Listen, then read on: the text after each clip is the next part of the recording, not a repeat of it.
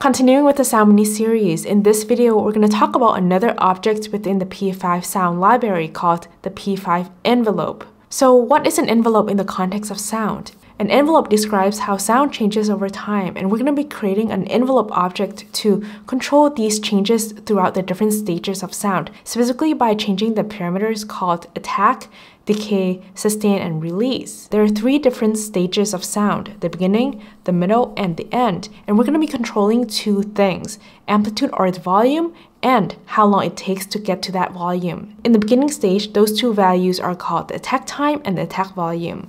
The attack time is how long it takes to get to the attack volume once you start a sound, while the attack volume is actually the maximum amplitude for that particular sound. In the second stage, those 2 values are called decay time and sustain volume. Sustain volume is the volume in the middle stage, while decay time is how long it takes from the attack volume to get to the sustain volume.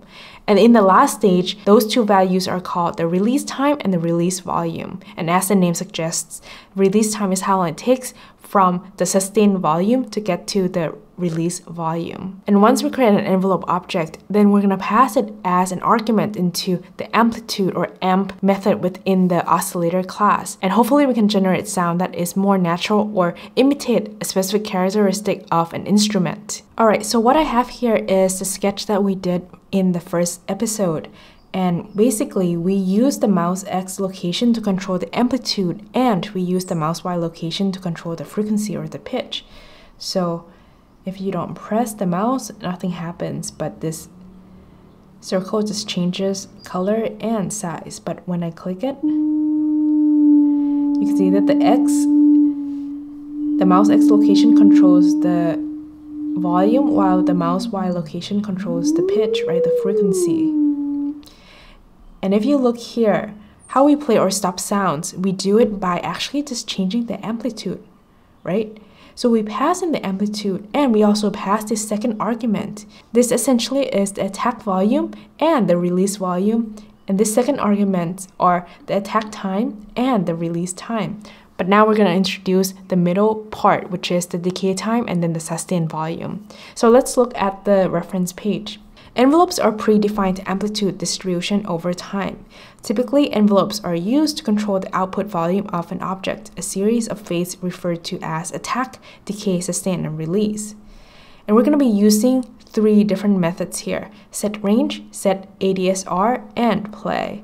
Set range changes the attack and the release levels, or the amplitudes. Set ADSR changes the attack time, decay time, sustain percent, and release time. So these are the 6 parameters that we discussed previously.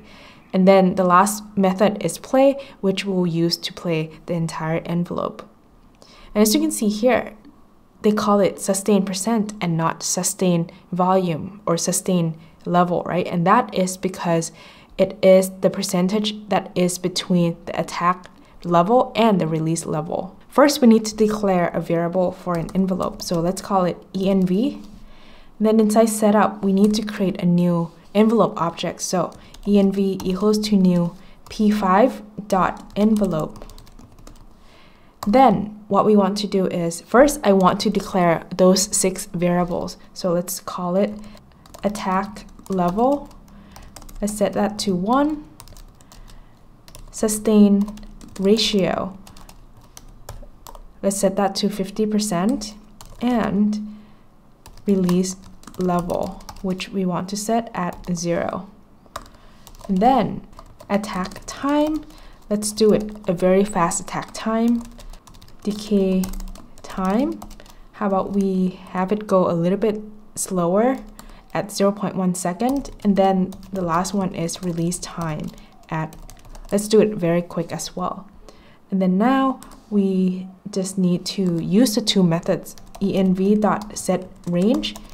This one is setting the attack level and the release level, right? So we just pass in these 2, attack level and release level. And then the second one is set ADSR. And in here, we need to put in attack time, decay time, sustain ratio, and release time. And then once we create the envelope object, then we pass it into here, into our amplitude method here, env. And instead of calling the amplitude here when we click the mouse, what we need to do is we just need to play the envelope, and we can do that by just calling the play method. All right, let's try it.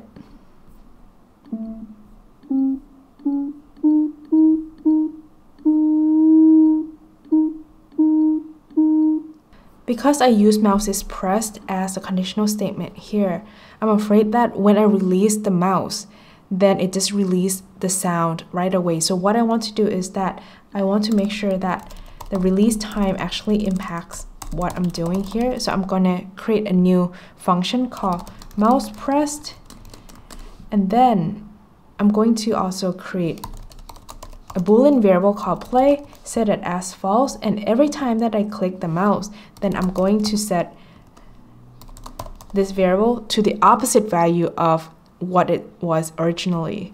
So once I do this, in here I'm going to say that if play is true, then we play the sound. I'm actually going to delete this. And then once we play it, then we're going to set play to false.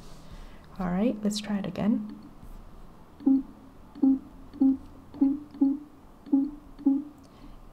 Even if I press really long, the release time, because it's so short,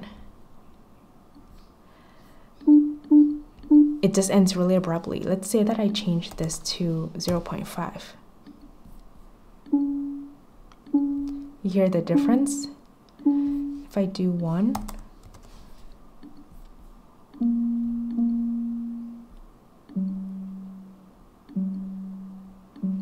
what if I make it such that it takes a long time to get to attack level?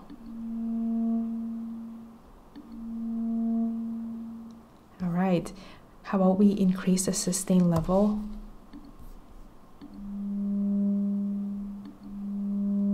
And what if we don't put release level to 0? If we keep it at 0.6,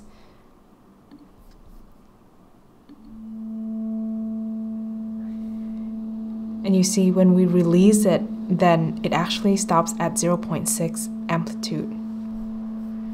So we actually want to end it. Alright, so this is how you can use an envelope to add a little bit more complexity to your amplitude levels and control the sound this way. Stay tuned for the next episode.